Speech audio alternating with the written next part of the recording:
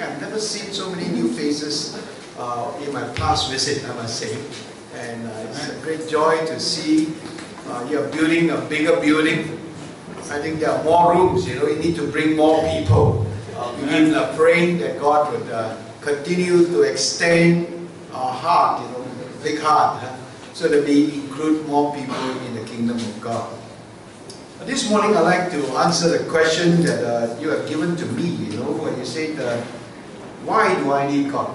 This morning I say I need God because He's the light of the world in the Chinese service, because He light up my life, and give me direction and continue to guide me from here to where eternity is. But this morning I'd like to answer the English congregation is that, I need God because He's the only one that can forgive sin. No one else. And because of that, you see, I find joy in my life. Yeah, this passage of scripture I'm going to talk on is taken from Psalms 32. But in order to understand these Psalms fully and appreciate what God has done, we need to go back to the history or the background of this passage of scripture, which I shall do shortly. There was a great preacher about 100 years ago in Australia. His name is Wilbur Chapman. Wilbur Chapman actually a guy who constantly preached on sin. You see, a series, week after week, week after week. One day his elder couldn't stand it anymore. And he went to the pastor's home and I said, Pastor, you talk about sin is so, terrible, the young people, what would they think about sin, And he said, can you tone down a little bit? Don't talk so much of sin, you see. Nice, So this pastor heard that, he didn't say a word, he walked to his pantry and then he found a little bottle or a little can of rat medicine. You have rats around, poison rat, you see. So and then he went into his little drawer in his study, he picked up a sticker and then he put down, peppermint essence, essence of peppermint, and then he stuck it to that bottle. Well, I think today we try to do that. We have different labels for sin. Let me try and see whether it works. Okay, good. We try to actually lower, this is how men look at sin and how God look at sin, you see. Men call it an accident, but God said it's an abomination, serious. And sometimes we look at sin, say, oh, it's just a blunder, right? And then we say that God said, oh, it's not, it's a blasphemy. Oh, what a chance, look at our top leader here, 2.6 billion. What an opportunity, man, boy, I better get it. It's a chance, don't miss it once in a lifetime, Opportunity, chance, but God said no, it's a deliberate choice. When you sin, you see, it's not chance. It's a choice that you have made, you see. And then men say, oh, it's just an error, I make a mistake, And when God said it's an enmity. And men say, now scholars say, well, what a fascinating thing going to orgy parties, But God said that is fatality. And men say, well, it's just an infirmity, but God said it's an iniquity. And when men say, well, what a luxury, enjoying what I want, you see. But God said that is, what? Leprosy. Very serious. And men have a skill wheel of saying, well, it's my liberty. I have freedom. I do what I like, but God said, no, it's lawlessness. And men say, well, it's just a trifle, a little thing, don't make a mole out of a mountain, whatever, Yeah, then but God said, what a tragedy. And men said, no, it's just a mistake, don't make it such a big thing. But God said, no, it's madness. Let me say there is a weakness, but God said, it's willfulness. We deliberately do things against God, you see. So sometimes, I'm still trying to see whether I have to point here. Yeah, the more you make the label, you see, the more dangerous you make the poison. So please don't put terrible or poisonous thing in Coca-Cola bottle in your home if you have kids. They think it's Coca-Cola, but you can kill your child. Whatever label you want to make it, you see. So that's something very dangerous. I hope it's moving. I don't have to keep looking back. Yeah. Yeah, the scripture tells us, yeah. Then let me go back again here and let's look at a passage today. You know, to understand Psalm 32, actually we have to go back to the history of this particular psalm. You have to go back to the Old Testament where David was king. You know, he had been doing so well as a king, you see, winning war after war, you know, and now, you know, he can just lay back, send his general out in the battlefront, you know, and one afternoon he just took a nap. You know, after the nap, he just walked around in his flat roof and surveyed his kingdom. You know, all of a sudden, he saw a beautiful lady out there, you know, taking a bath. And his mind started to work. And you find people say, that lovely lady out there. And he said, Bathsheba, send her over. You know, a good time. Nobody knows it. And Bathsheba went back home, you know, before too long. They say, what you I'm expecting, you know, the king again to work again, you know. What shall I do? The husband is away. How can without husband have a baby? You see, impossible. Well, the king is very smart, very wise king. And he thought, you know, he sent the husband back from the battlefront. You remember Uriah? He was right there, you know, send him back, you know, and treat him like a, you know, noble, you know, have a meal with him. Go back and enjoy yourself as a family man, you see. But these men say, how can I enjoy at home, you know, while God's army is out there in the battlefront, you see. I would never do things like that. And he slept with the palace guard, you know. And the king was, well, what can I do? I thought I would solve the problem, you see. All he did is just go home, you know. And I will hide my sin, you know, no need to. The king was very troubled. He thought again, you know. Invite him again tonight, you know. Give him good food, make him drunk, you know. Go home. And this fellow again slept with the guard instead of going home. This stupid fellow, in the eyes of men, isn't it? Gila, this guy, huh? He died, I don't want to go home. The king, what shall I do? The king then, you know, asked him, you know, you go back to the battlefield. Huh? You don't know how to enjoy life. He wrote a death sentence letter. And he said, pass it to Joab, his general.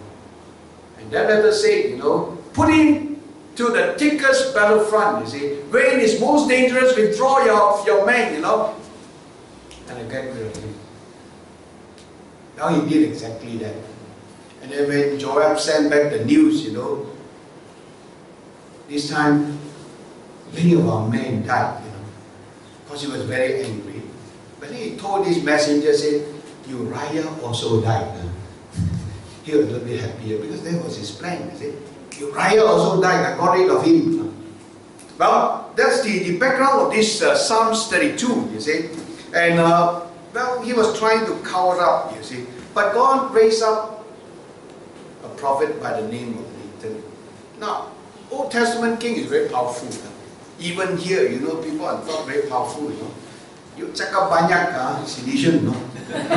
Cakap some more, you disappear, you know. Now, you cannot say to the king, you say, hey king, you have committed adultery, you're gone, you see. But God raised up a very wise servant, you see. Nathan went there and he told a story. He didn't say you know, the story was very simple, you know. He said there's a family, you know, a poor man have one lamb, you know, treat this lamb like his own daughter, you know, eat, you know, treat. But this rich man have a lot of cattle, a lot of things. But one day, you see, there was a foreigner came to this rich man's home. And the Middle East custom is hospitality. Yesterday, the children was learning, one of the lessons is that, what lesson is that? Hospitality, lesson what number? I forgot the number. And they said, look, they have great hospitality, sense of hospitality. They give the best, you see. This man didn't give his best, but the best of this poor man, you see. When King David heard this story, he was so enraged, this man ought to die, you know. And then Nathan said, you see, you are the man. And that's where he started to confess his sin. He didn't deny it. but he confessed. And this is what he said in Psalms 51, the background. He said, against you, you only have I sinned, and done what is evil in your sight. Surely you desire truth in the inner parts. You teach me wisdom in the innermost place. Cleanse me with hyssop, and I will be clean. Wash me, and I will be whiter than snow. Create in me a clean heart, O God, and renew a steadfast spirit in me. Do not cast me from your presence, or take your Holy Spirit from me. The sacrifices of God are a broken spirit, a broken and contrite heart. O God, you will not despise. Now King David didn't deny his sin, but he owned up his sin. That's the greatness of this king. I think when we sin, you see, we try to cover. It's just like you have 10 pots, but you only have 8 covers or 9 covers. No matter how you cover it, just pop up. That's the big point of Moses. Moses is a great guy, but when he buried the guy he killed, but his toe is sticking up. That's how sin is. Sin has a way to come out to haunt you. It doesn't matter where you go, And that's where, after he's confessed his sin, that's where he come up with this Psalms 32, you see. Psalms 32, please turn to your Psalms, I'm going to talk on that. Blessed is he whose transgressions are forgiven, whose sins are covered. Blessed is the man whose sin the Lord does not count against him, and in whose spirit is no deceit. When I kept silent, my bones wasted away, through my groaning all day long. For day and night your hand is heavy upon me. My strength was set as the heat of the summer. Then I acknowledged my sin to you, and did not cover up my iniquity. I say, I will confess my transgressions to the Lord, and you forgive the guilt of my sin. You are my hiding place. You will protect me from trouble. Surround me with songs of deliverance, and I will instruct you and teach you in the way you should go. I will counsel you and watch over you. Do not be like a horse or a mule, which have no understanding, but must be controlled by the bit of bridle, or they will not come to you. Many are the woes of the wicked, but the Lord's unfailing love surrounds the man who trusts him. Let's pray. Father, we thank you for the reading of your word. We pray, O Lord, you will speak to us through this psalm this morning. Why we need you? Because we find joy in forgiveness. Speak to our heart, O Lord. Reveal to us the recesses, in the deep recesses of our heart, the subconsciousness of sin that we put so far away. Lord, may your light of the Holy Spirit shine upon this thing, and not only let us see, but we will confess our sin before you this morning, and make our lives right with you. In Jesus' name we pray. Amen. Yeah, David actually, having experienced the forgiveness and blessing of God, you see, following his confession of sin, he instructed others to walk in the right path. Yeah. If you look at this psalm, it's a very beautiful psalm. They say, joyful, happy, and exuberant, you see, is a person when our sins are forgiven. Why we need God, Because sinful people don't have joy, you see. There's no happiness. You cannot find life is exciting, you see, because sin lingers in your life. But Psalms 32 verses 1 and 2, you see, few words are being described what sin is all about. The first word is transgression, you see. Transgression means God have a boundary, you see. You step over that boundary, you see. That's what sin is all about. Or we cross the line. Or simply we say sin is defiance. We defy against God. Well, that's what one aspect of sin. And then another word he used was sin is missing the mark. You see. The idea is that it speaks of a bent or crooked arrow that cannot fly straight. You try to aim at it, but somehow we always miss it. Isn't that what happened to our life? Well, I want to be good, I want to be this, I want to stay away from my sinful ways, but no matter how we do it, we miss it.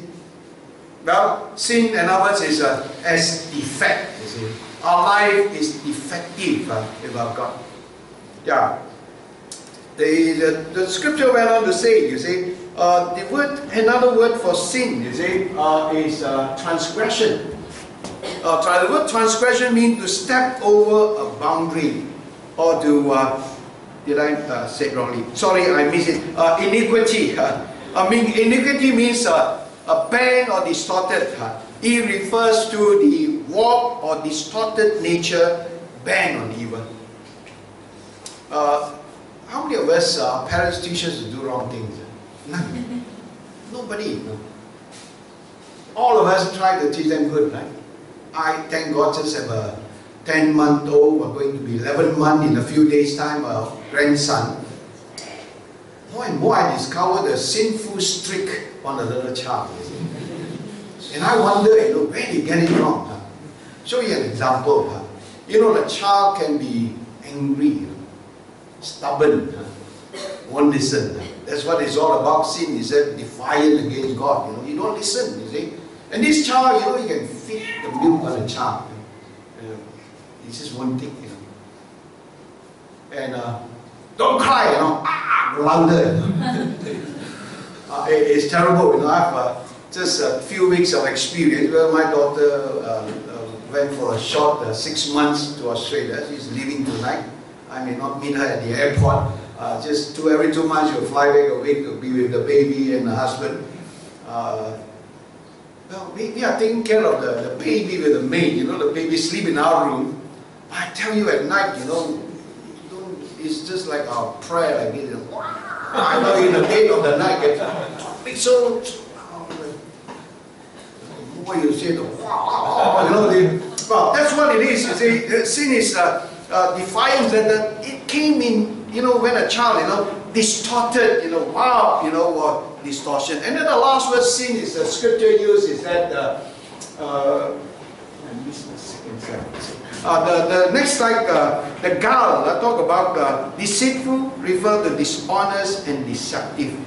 Sin is basically deception in that sense. You see. So you find that these terrible sins rob the joy of our life and can be taken off. The good news is that, you see, David has sinned against God, and you know that every sin is planned, by the way, isn't it?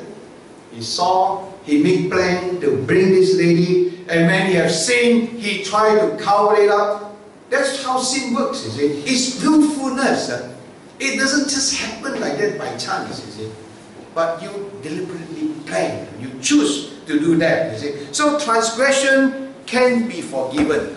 The idea is means to be lifted up or bear away. You see. When you confess your sin, God lifts that burden up from your back. In other words, it says sin can be covered up, you see, or concealed, you see, put out of sight from God. You see. That's a second idea. And then iniquity can be written off. This is like many of you are accountants here.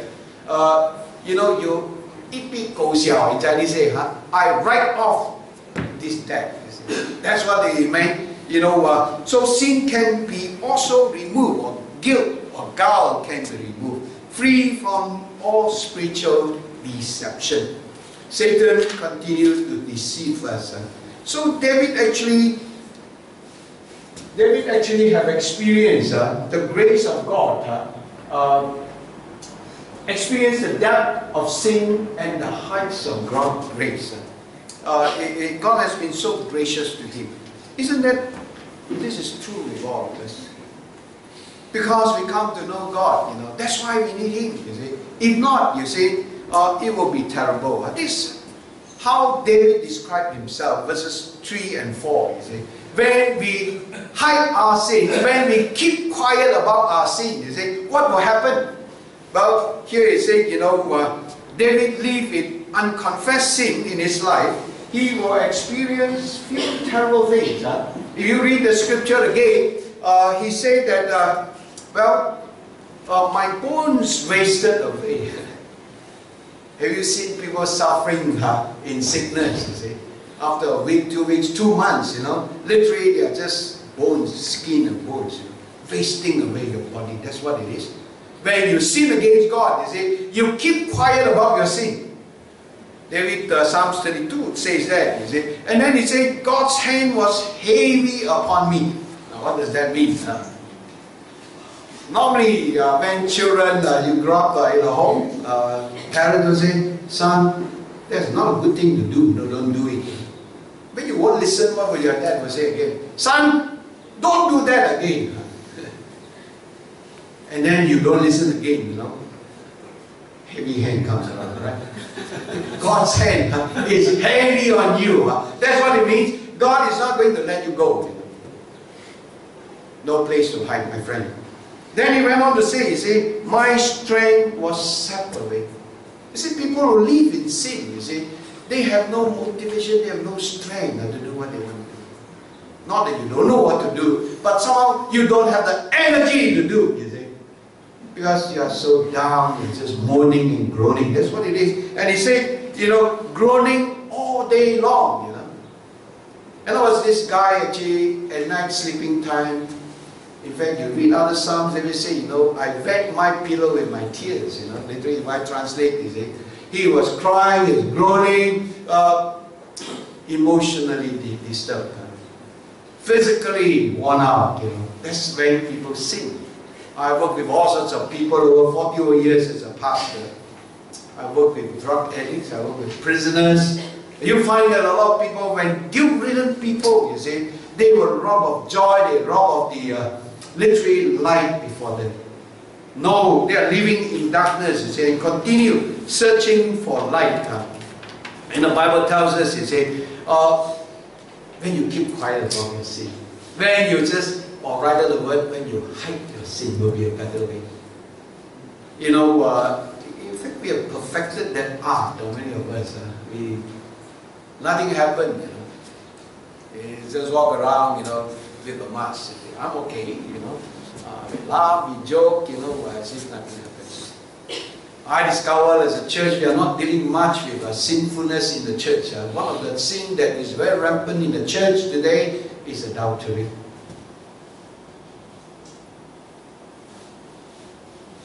Serious sin, but we don't deal with it. But I hope we will begin to take a different view of it. And people go home, you know, adulterous man or woman go home. They go home that nothing happened. They say, honey, darling, you know, nothing. But actually, they are far apart from each other. I tell you, I'm dealing with Christian couples that I'm talking about. Serious, you know, leaders, deacons, elders, pastors today. We find that, you know, sin is so rampant. That's why God cannot bless our family. God cannot bless our church. Neither our nation. Because it's sin-ridden, you see.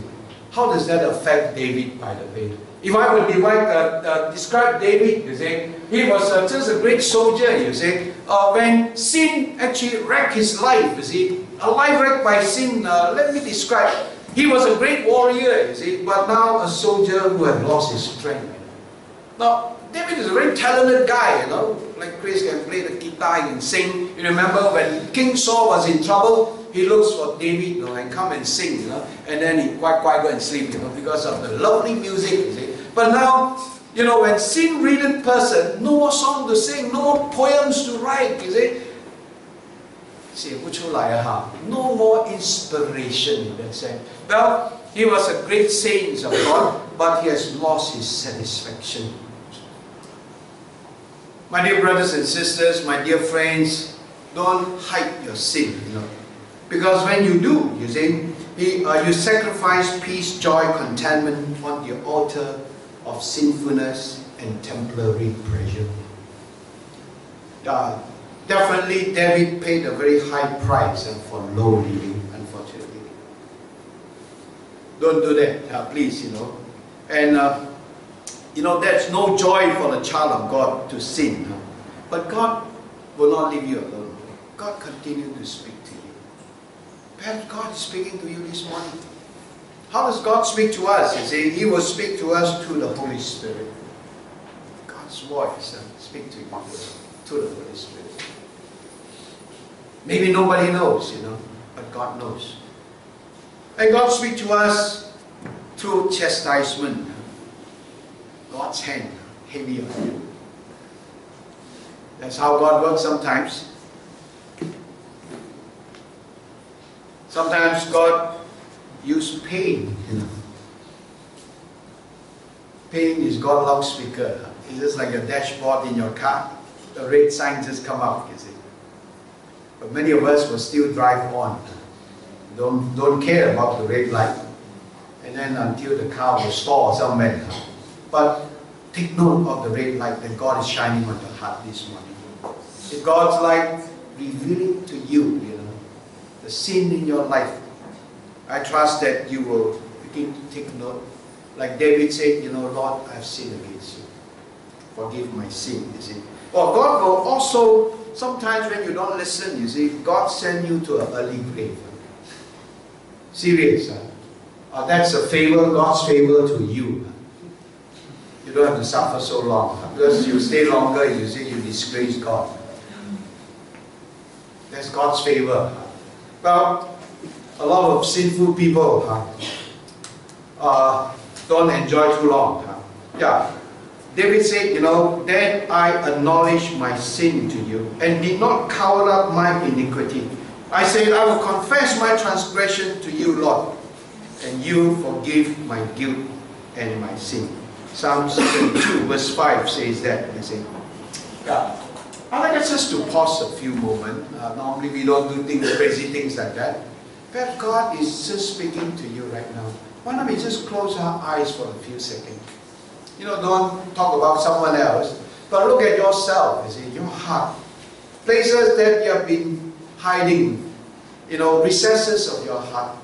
Nobody knows, We don't like to open our closet of skeleton, but God is looking on it now. Maybe some of the things that we have done, we have pushed into our subconscious mind. So long, we try to forget it. But this morning, God somehow revealed to you again. I'd like you to be frank with yourself and before God. And ask God to forgive your sin and cleanse you, you see. When you do that, you see, the joy of the Lord will be restored to you. Yes, when Christians sin, we don't lose our salvation, but we lose the joy of our salvation. You have no strength, you have no power to serve God. You can jump around, do a lot of things for God, but there's no power in your life. As we close our eyes, let us deal with ourselves and with God personally. And ask the Holy Spirit to convict you of sins in your life and confess them to God.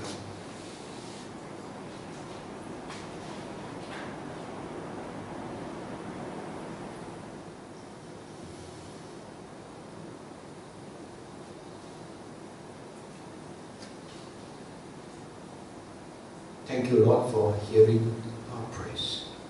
In Jesus' name I pray. Amen.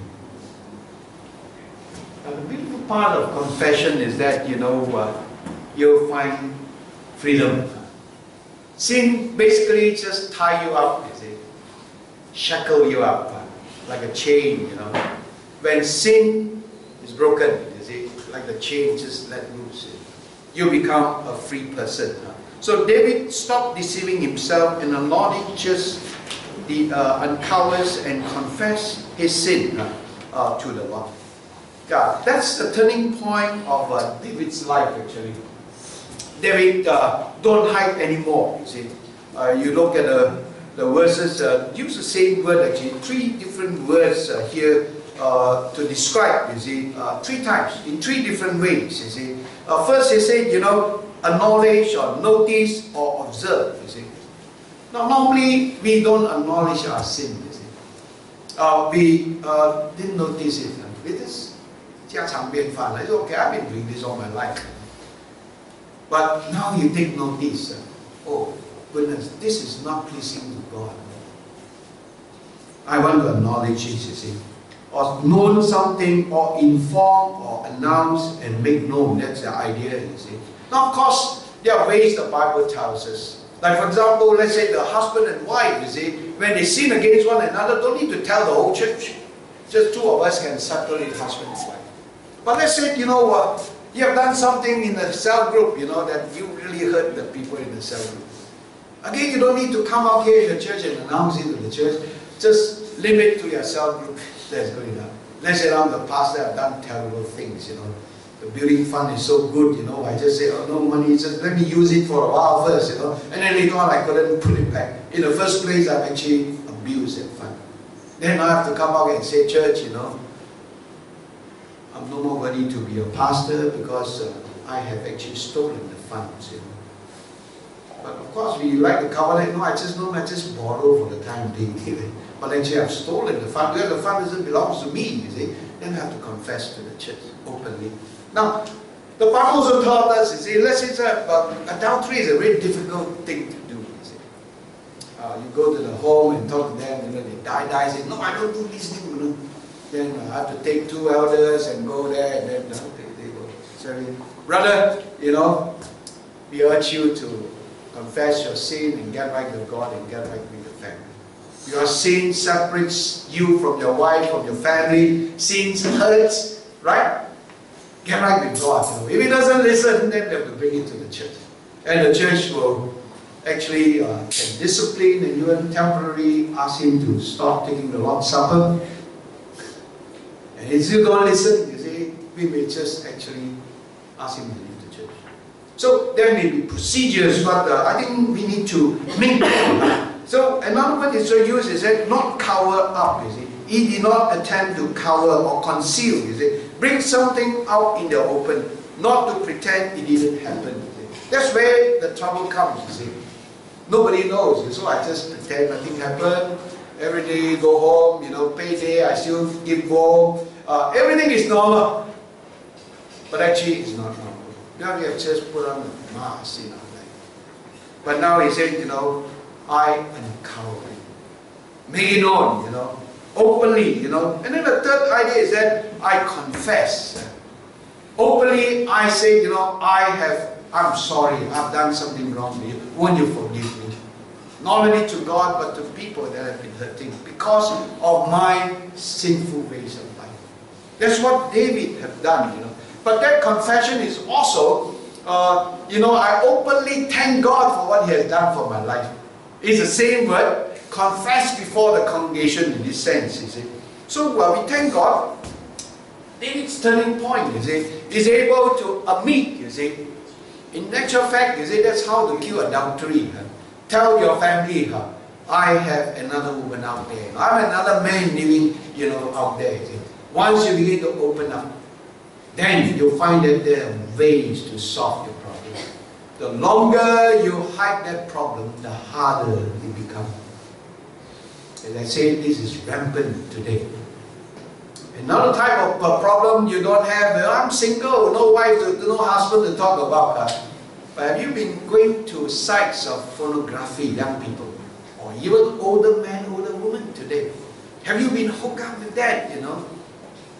Poisoning your mind, you know? You need to own up and confess to God.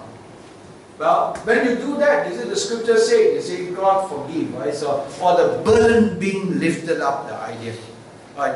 God forgive the guilt of your sin, you see. The meaning is that have the burden of sin lifted. It's very interesting. I like to see, the only time that I have to see TV is just, not many times, but just listen to the news. But when people sin, you see, they are very bold. They stand, they are not afraid of man, not afraid of God, you know. They look you in the face, they do a lot of crazy things. This is, you see this in Malaysia. But when they are caught, when they are living up to the court, what do they do? They cover their face, they walk like this. They were heroes before, you see. But when sin is discovered, it becomes a burden, you see. That's how sin works, is a burden. But the sad thing is that people don't own up and ask for forgiveness. I like the guys who often you know, say crazy things, racial things. You say, I didn't even say that, but it's all recorded in the... oh, it's just a joke, lah. Well, that's how we actually try to get off the hook of sin, you see. But the Bible tells us, you see, when you confess your sin, you see, God remove it, the burden, you see. You can stand straight again in a sense. You can look at people in their eye. You don't have to hide anymore. So before sin is confessed, you see, it's actually a very heavy burden on you. So you cannot hide. Unfortunately, there's no place to hide. Let's read this verse of scripture together. Can you please join me? The eyes of the Lord are in every place, keeping watch on evil and the good. Proverbs 15, verse 3. Read together the next verse. And there is no creature hidden from his sight, but all things are naked and open to the eyes of him, to whom we must give an account. Hebrews 4:13. Yeah. In other words, you see, before God, you see, all of us are naked. What can you hide? Where can you run? No place to run, no place to hide. Because He's an all-knowing God. He is all, what? Present, all-powerful. Where can you run, you see? Yeah. So how do you deal with sin, you see, today? As we come to why we need God, you see, because only God can forgive sin. There's no one else. So hiding or concealing sin is not the answer. You cannot hide, you cannot run. The only way to solve sin, you see, is to come before God and confess your sin to God. All of us can do that today, you know. And David have experienced the joy of forgiveness. Then he actually, in Psalms 51 verse 13, you know, he actually promised God, you see. What is that promise? Can we read together? Then I will teach rebels, and they will return to you. And that is the result of Psalms 32. Resulted in Psalms 32. Yeah. I'd like us to spend a little bit time reflecting on this passage of scripture. Time running very fast. Let's reflect on this passage of scripture.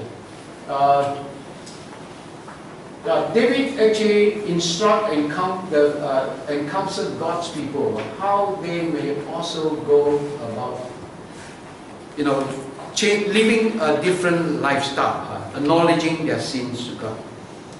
Actually, the last bit, verse 6 to 11.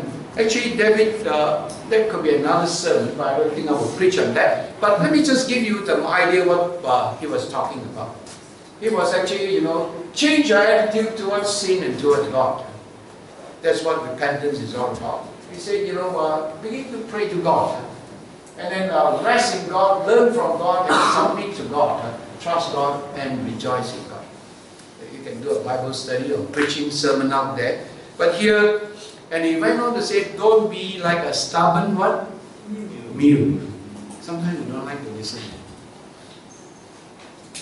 How do you deal with a stubborn guy? You can pull him along quite easy. Yeah. Don't be stubborn. When God point out your sin today, confess your sins to Him. Yeah. Now let's come much to the end part of the application. Let's reflect. Yeah. How does self-deceit operate with sin to enslave you? How does that work in your own life? You see? Are you just deceiving yourself? It's okay. It's just a white lie. You know? Small thing. Don't make a big time a big thing. Like I said, you know, while you skill wheel of sin, this is a small mistake. Overlook it. Or how does confession enable us to get free from sin? Have you truly confessed your sin this morning to God? Why do we sometimes resist the truth about ourselves? We always like to say, you know, love is blind, we say, but my neighbor can see. Sometimes we have blind spot, but someone tells you, you know, no, I don't do things like that.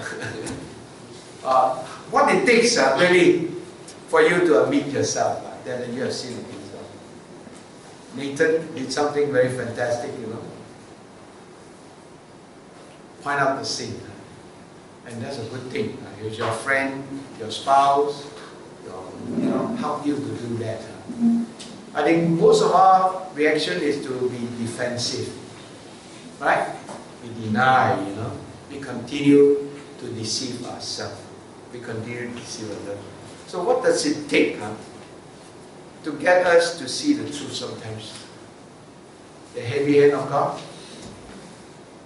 Or the megaphone of pain God used to give you?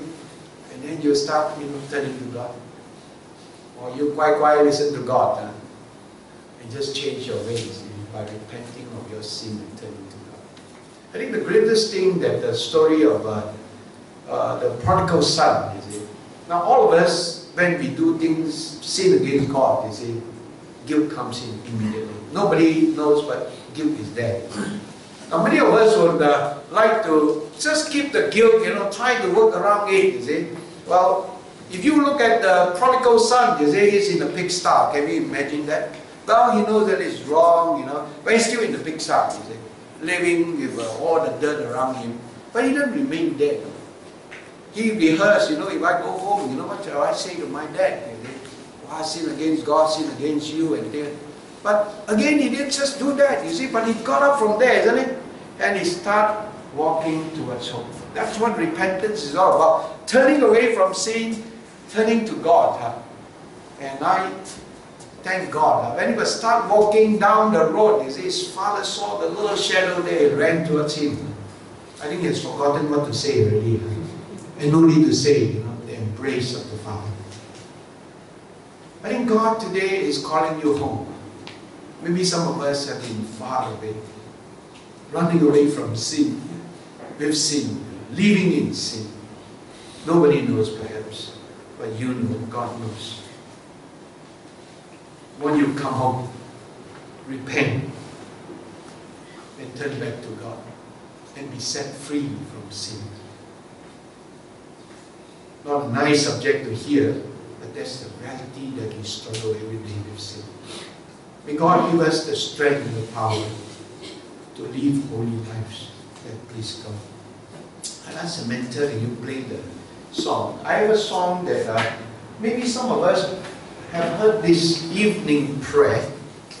When I was young, I like to use songs for devotion. I like to sing, and then you join me singing the following stanzas. Can you? Yeah, just let us sing this meditatively. This song says, if I have wounded some poor soul today, if I have caused one foot to go astray, if I have walked in my own willful way, dear Lord, forgive.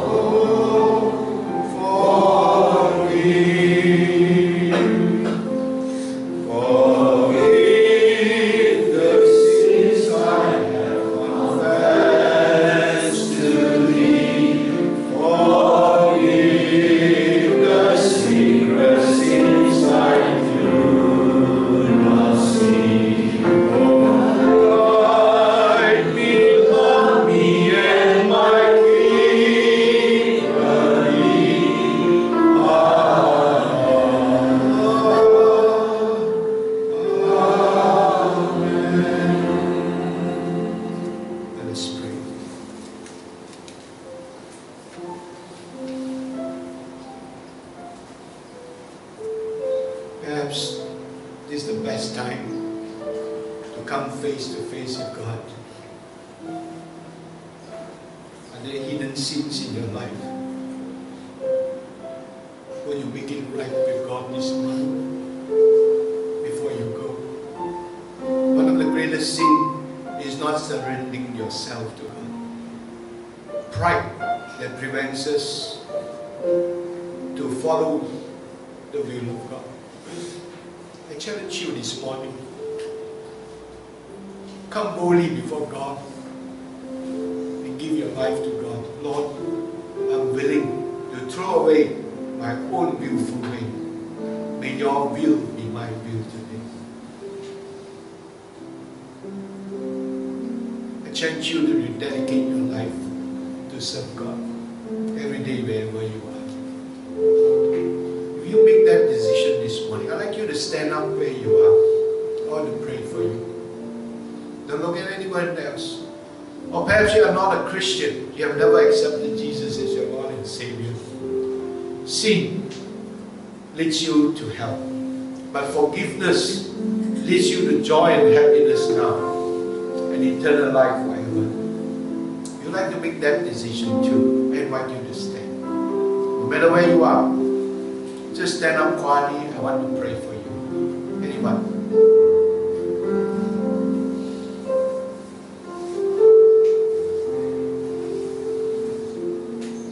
Praise the Lord. Anyone else? Sin robbed the joy and the strength from serving God.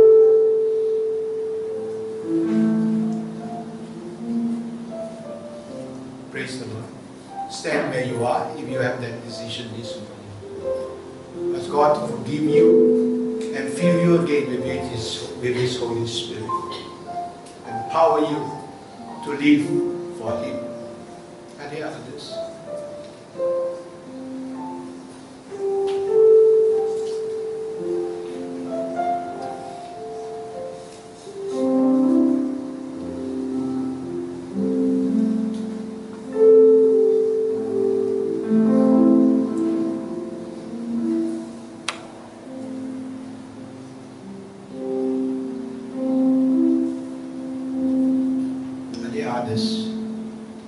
God is speaking to you this morning. Get right with God. Get right with people around you. Your parents, your brothers and sisters. People living together with you in a dormitory or working together with you. Sin separates you from God and from people. When we confess our sins to God, relationship is re-established. Strength is renewed. Direction is clear. There's joy in serving and loving and serving God again. Don't use your own ways, your own strength to serve God.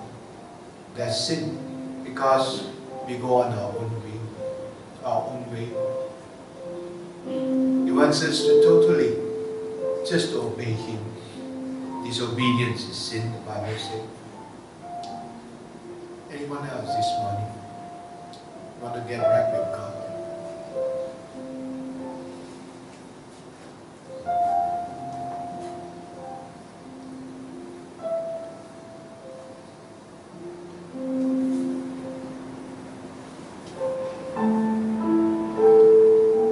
Father, we need you. Lord, without you, we are still living in darkness. Lord, you tell us that you are light of the world. Those of us who follow you, we don't have to continue to live in darkness. We can walk in the light.